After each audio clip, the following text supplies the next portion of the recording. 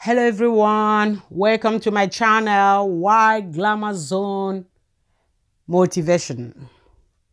Today, our motivation speech is titled, it's very unusual title, it's titled Politics 101.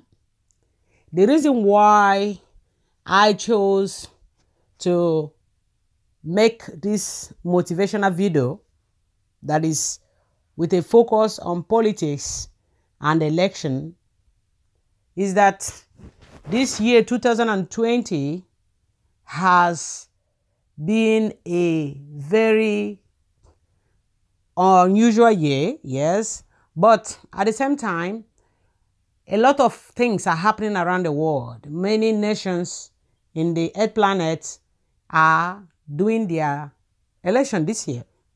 Some have already done it, some are currently doing it, some are about to do theirs, and some are warming up to do it before the end of the year. So I felt that it would be a good idea to share some of the things that I've learned from God and also some of the ideas that I have derived from listening to some of the greatest teachers that have walked the earth. So one of the things I learned is actually the law of non-resistance from author Florence Scovel. So basically, in her books, she warns us in the law of non-resistance. She advises us or admonishes us that we should be very careful what we think about and how we behave to one another and how we behave to those in power, how we behave to our leaders, how we behave to our subordinates, and how we behave to those, the people, the masses who we rule or we lead if we're in leadership position. So the reason why she wants everybody to control their mind and be careful what they think, what they say, how they feel, and their reaction is that whatever you think manifests. Whatever you focus on enlarges. And your word is your wand. This is actually a book by Florence Scovel. She wrote a book that is called Your Word is Your Wand. Apparently in that book, the word is more powerful than any weapon on earth. So what it means is that we need to be very careful in what we do with our words, especially when it comes to politics. I've come to realize that most of us are very careless when talking about politics or when thinking about it or when reading about it. Many people choose to have this laissez-faire style towards it. They don't really care, but they are very, very nasty with their words. I do not blame anyone, neither do I blame myself over the years for how we have reacted to our leaders or how we have reacted for those of us who are leaders or who are rulers, how we have reacted to our subordinates. I blame it on lack of awareness and a kind of blindness, spiritual blindness that came over the world, whereby people on earth did not realize how powerful they are and how powerful their thoughts are and how powerful their words are. So all these years, we have wasted so much bullets, so much words, so much energy that we could have used for good. We have spent it on destroying one another, spent it on making our leaders into our image of them. Apparently, most of the people, they spend their time thinking bad of their leaders, feeling that the leaders are going to be terrible, and at the end of the day, they end up with terrible leaders. The leaders themselves, they spend their time believing that the people they are going to rule are monsters, are ingrates, and that that it's not going to be easy for those populace or their citizens to be ruled. They spend their time thinking, oh, they're going to rebel against me. They don't love me. They did not vote for me. So they will hate me. And at the end of the day, the leader created his populace and his people, his followers, his citizens into his own image and into the words of his own mouth. So what we have had all these years has been a nation or nations who do not love their leaders or who are disgruntled by their leaders, and leaders who are left confused and perplexed at their inability to satisfy their citizens. It is no one's fault, rather a misunderstanding and misconception on both sides. So now I'm going to try my best to put out this message out there in as simple English as I can master.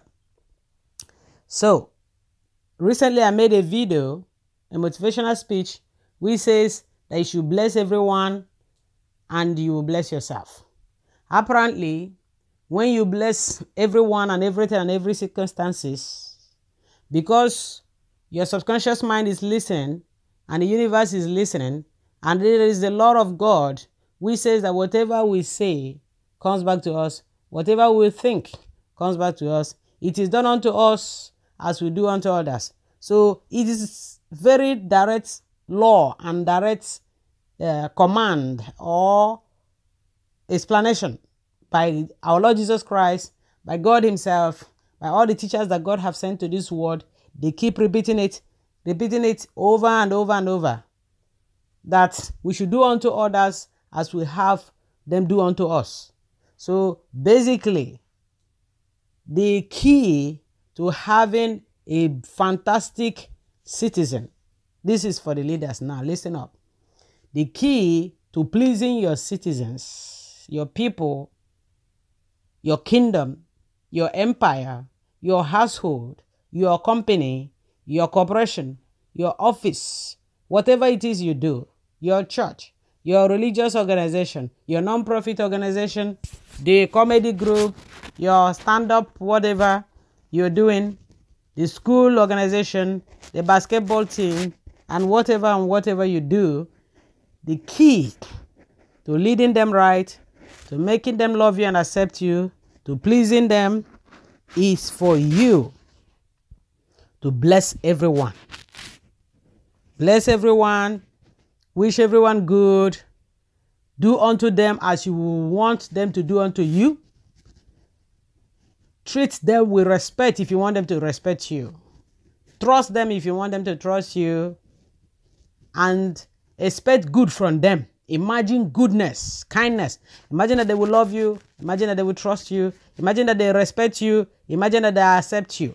And automatically, they will love you. They will respect you. They accept you. And they will support you. So, because whatever you imagine about them is exactly what they are going to, the energy you are sending out. It's the same vibration. So, as you send out the energy that they love you and that you trust them and that you believe that they love you and that it is going to work out between both of you, is marriage made in heaven between you and your candidate, your citizens, automatically it will be so. So, the same message goes to the people who are choosing or voting or electing whoever they are voting into office, be it into a company, into a family, into a corporation, into a religious organization, non-profit organization, into a gathering, social event, basketball team, football team, whatever it is. Let the people have good thoughts and send good thoughts to their elects. Let them send good thoughts to those who are going to rule them, to those who are going to lead them. Let them expect good from them. Let them bless them. Spend more of your time building up your bosses than tearing them down. Don't tear them down, for there is no wickedness, no evil in the kingdom of God under grace. Pray for them, bless them, and believe that they will pray for you and bless you. Sometimes I sit back and I say, when was the last time we had a good leader in this world? When was the last time that the people, everybody 100%, were happy with the person they have chosen or the person who have been choosing to rule them? The truth is that it's not as if we have not been choosing good leaders. It's not as if God have not been bringing fantastic people. It's not as if God have not been bringing good citizens. It's just that the mind, the perception changed after a while. And people moved from blessing themselves and blessing one another to expecting the worst. So the leaders expect the worst from the citizens, and the citizens have been expecting the worst from the leaders, and it has been a disaster.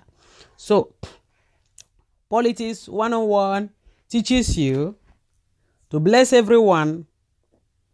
What it means is this: the leaders, the candidates, the politicians, whoever it is, the boss, newly elected, about to be elected, should bless all the people they are about to rule, all the people they are about to take care of. They should bless them and imagine and see themselves that they are going into this office, they are about to take this position, or they are going after this position, that they are going there to serve. They are going there to make a difference. All the promises that they make, because I have seen on earth, there are so many promises whenever you want to be a leader. There are so many good things that a leader or potential leader or somebody aspirant who is aspiring to become a leader, a ruler, or boss, or whatever they call themselves, they have such brilliant ideas of what they want to do. They have brilliant proposals. They have plans to revolutionize their kingdom, their world, their earth, their countries, their nations, their village, their communities, their local governments, or whatever they call themselves, department, whatever they name them. But when they get in there, they fail. They don't fail because they want to fail, but they fail because of circumstances which is usually beyond their control. Now, if you could follow some of the advice I will give you on Politics 101, this Politics 101 will continue. This is not going to be the last time we'll talk about it or we'll make a motivational speech on it. This time we are just touching it because it's very vital that we just touch it so that people can prepare themselves. Nobody will give excuse that he lost the election because he doesn't know what to do. The world have changed. We have moved into a different timeline. This is a timeline where righteousness rules. A timeline where vibration is very, very active. Energy on earth have risen. This time when you throw any object out, it comes back to you. It comes directly at you face to face. It doesn't wait to go back to your children. It doesn't wait for you to turn back. It doesn't wait for you to die. This is instant karma. So you have to be careful. The old ways of doing things on earth has passed. This is a new time. And in this new time, the best thing for you to do and be successful as a candidate, as an aspirant, or as even a citizen in any country in the world today is for you to bless everyone and be fair in your dealing with one another. So I encourage both the aspirant, both the people who are already in power, both the ones that want to go into power, or those who are thinking about it, who are just considering it, and those who are about to be led.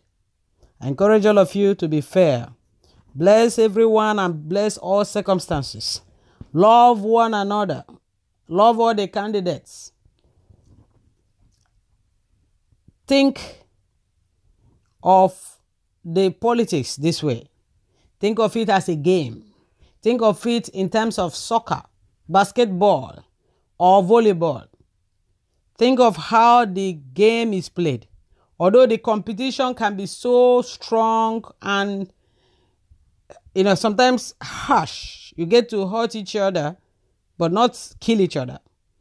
But at the end of the day, you always say, or let's say from the beginning of the game and in the middle of the game and at the end of the game, towards the end of the game, we always say, may the best candidates win. May the best team win. The best way to look at it is, may the best team win. May the best candidates win. You have your home team or your favorite team. You support them and root for them. But at the end of the day, if you realize that the opposite candidate, the one that is not from your side, is the best, allow them. Allow God. That is the attitude. Say, God, let your will be done. And may the best candidate win. Do your best not to interfere. Allow God. Spend most of your time thanking God for giving you the opportunity to witness this great event, to witness this great person, or to witness or to be about to take care of these great people. See them as a blessing. Let the leaders see their citizens as blessings that they are about to inherit.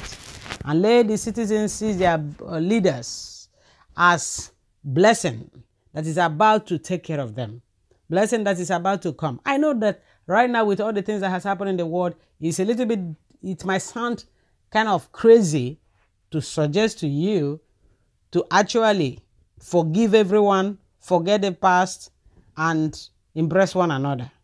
But I tell you, that is the only key and the solution to end all the pain and the past failures in the world. If you want to wipe away the past failures and stop them from repeating over and over and over, you must do this.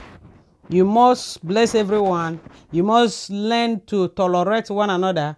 You must learn to accept each other as a blessing and no longer as a curse. Spend more of your time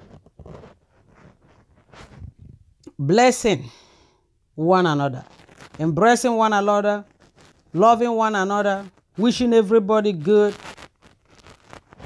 than speaking bad about people. Stop reading all the evil things on newspapers and magazines, planting ideas into your mind of any candidate, towards any candidate. Try to be fair. Some people wonder, why is it that we keep getting the same guy over and over? Or why is it that my country has been ruled by the same guy for the past 28 years, 48 years, 10 years? Even some of them, they cry and say, why? If there is God, why would he allow only one family to rule my country for more than 40 years now? So the answer is very simple. Because everyone in the country hates that family, because everyone, all their attention, their energy is going into hating them, thinking of them to lose. Each time there's an election, all the citizens are wishing for them to lose. This time that is spent wishing bad for those family or the person that is in power could be used blessing him or her and thanking God for giving them such an opportunity to experience such a person, and thanking God for bringing another person that could challenge or stand up to the sitting president. There is nobody that wants to be in power forever. It doesn't matter what people say. Nobody wants to be in one place forever. People love change.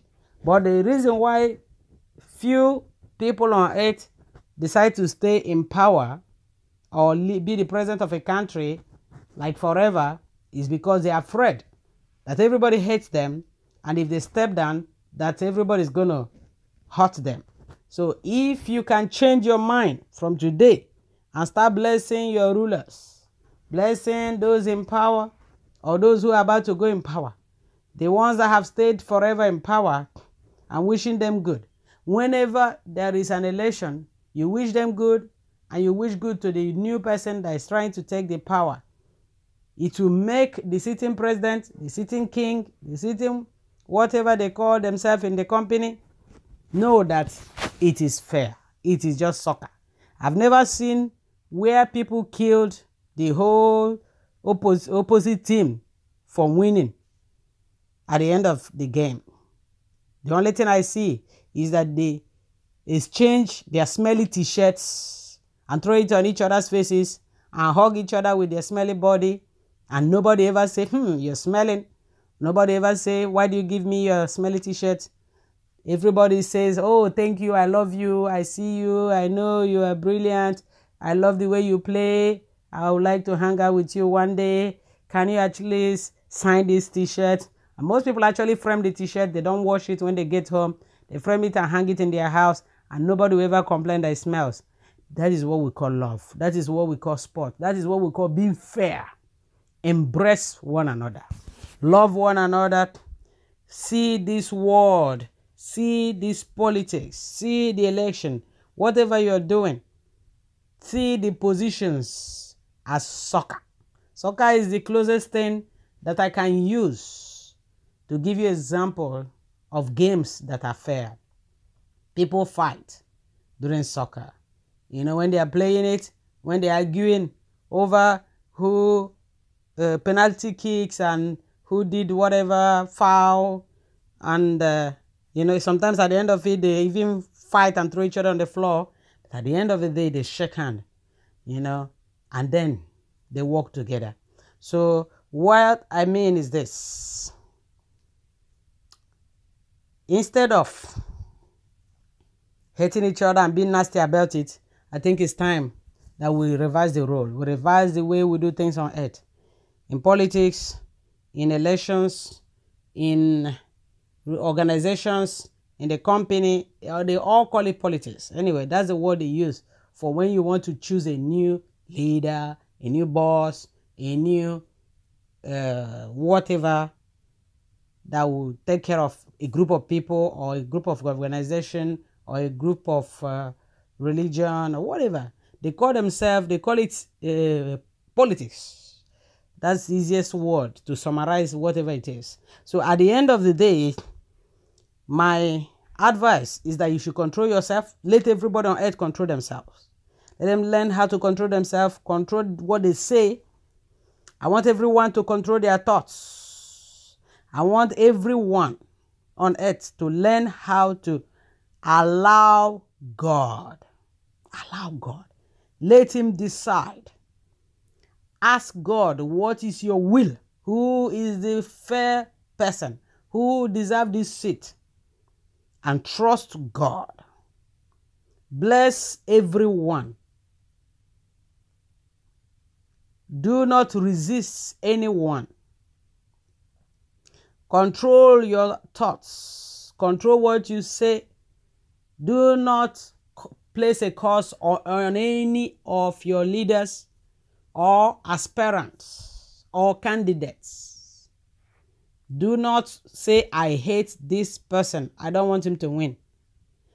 Rather, say, God, I trust you. And I know that you have brought out all these people, or these 2 people, or these 20 people, whatever number of people are competing. Say, God, thank you for bringing out these people. I believe that whichever of them wins will be good for me and for my people. Now I bless all of them. And I want the best person that is suitable for this position to win. The best person that can bring change. The person that will be kind and loving to my people. Somebody that is ready to serve. And somebody that will serve and that will be happy to be served as well. God, I allow you now to choose. Let it be your decision. For the rulers, for the aspirants, the candidates in any politics, election, or whatever you guys are doing, in any kind of organization, in any kind of kingdom, religion, whatever it is, school board, whatever it is that you are competing in. Say this: I bless all my people. I bless the people I'm about to lead. I bless this position. Thank you, God, for this opportunity for me to participate in this election or for me to participate in this competition. I'm very grateful. I know that everyone that is in opposition with me are not my enemies. I know that they are all qualified just as I am, and they are good just as I am. That I allow you, God, to choose. May the best win. This is what your thought should be. Stop resisting and stop spending your time thinking negatively about the other opposition. Rather, bless the opposition and you will bless yourself. Bless the people that is going to vote for you or the people that are going to choose you. Do not get angry with them and do not manipulate them. Bless your people and allow your people to speak freely. This is very important for those who are already leaders or those who are currently wanting to be leaders or those who are planning to become leaders and bosses. Allow your people to think freely. Allow them to feel and express themselves.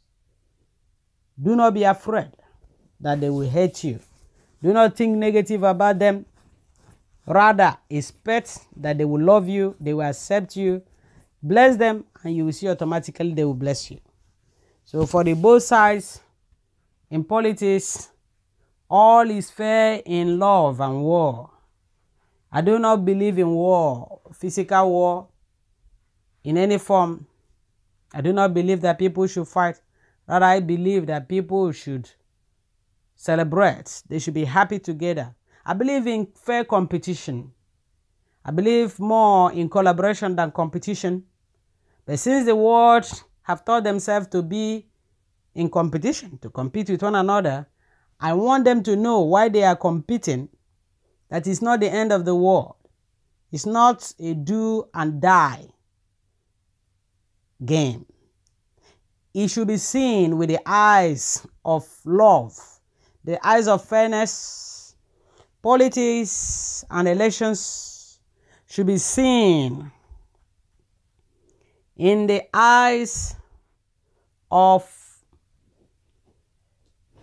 may the best win. It should be seen as collaboration, not competition. In this new world, this new earth, I know that the only way forward is collaboration. For collaboration attracts progress. So what I'm saying is, the conclusion is this. Always make sure when you are fighting with someone, when you are wrestling, when you are playing football, playing soccer, basketball, badminton, volleyball, any kind of game that you are playing, even if it's poker, board games, always leave room for reconciliation. Leave room for partnership. Leave room for collaboration. If you spend your time competing during the elections, during the politics, if you spend your time trying to kill your opponents and your opposition, at the end of the day, if you lose, it becomes very difficult for any opportunity for collaboration in future instances and other things. So my advice to the candidates, the leaders, and those who are aspiring to lead or to compete in an election is that you should listen to this advice. My mother told me when I was a little child, she said that when you quarrel with someone and when you play soccer with anybody, when you do anything with anyone, that you should always leave a room for reconciliation, a room for collaboration, a room so that both of you can be useful to one another. So for those of you who are into politics of any kind, who are in this race of election right now in 2020 and beyond, my advice to you is to take the advice that my mother gave to me. Play fair, be fair, and leave room for collaboration, for future collaboration. You play the game, you do the competition, you do the election, and let the best win. And after that, shake hand, make up, and kiss. And collaborate. Think of the best and wish your people the best. Believe that you are worthy of your people's love and acceptance. No matter how nasty they looked like to you during the election, always remember that a leader deserves his people, and the people deserve their leaders. The same goes to the people, the citizens. Whatever happens, no matter how much your leader or the candidates gnaw their teeth and flex their muscles and looked like monsters to you during the competition or the election, I want you to leave room for collaboration, make a room for participation, because at the end of the day, the best candidates will win. And the only way forward is to do what my mother said. She says, always leave room for reconciliation, leave room for collaboration, leave room for participation. So I will tell you something again. The people deserve their rulers. It is our mind, our thoughts, our imaginations that creates our leaders. So I advise you now, once more, as I conclude this motivation speech, think good of your leaders. Imagine good of your leaders. Believe that you, as a country, deserve the best person and the best love and care from a good person. Believe that God will give you, or God has already given you, the best candidate. And when it comes up, whoever it is, accept them gladly and thank God and pray for them. Because what a leader needs to perform well and to be good is not bad wishes. It's not curses, rather blessings. And when you bless anyone, you bless yourself. So if you bless your leader, automatically your countries, your nations, your kingdoms, your companies, your offices, your teams will be blessed. Thank you, and God bless you.